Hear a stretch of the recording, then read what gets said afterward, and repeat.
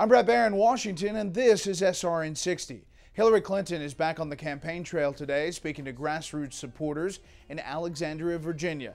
Clinton is coming off yesterday's 11-hour appearance before the House Select Committee on Benghazi. Tonight we'll look back at some of her statements and whether they align with the facts, and talk about Hillary Clinton on the campaign trail going forward.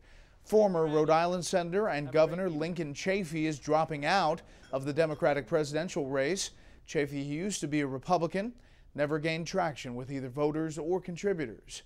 The strongest hurricane ever in the Western Hemisphere is bearing down now on Mexico. Police and civil protection teams are trying to get people in the resort of Puerto Vallarta to evacuate.